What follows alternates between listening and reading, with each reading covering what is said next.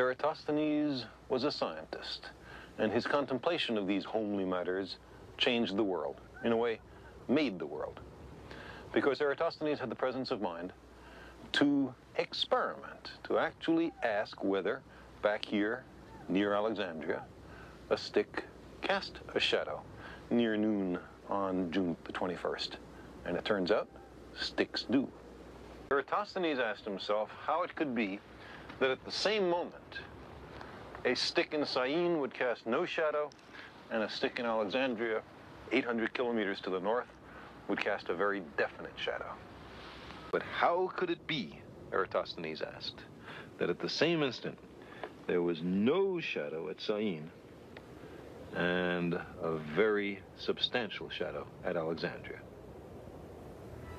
The only answer was that the surface of the Earth is curved. Not only that, but the greater the curvature, the bigger the difference in the lengths of the shadows. Eratosthenes knew the distance between Alexandria and Syene. He knew it was 800 kilometers. Why? Because he hired a man to pace out the entire distance so that he could perform the calculation I'm talking about. Now, 800 kilometers times 50 is 40,000 kilometers.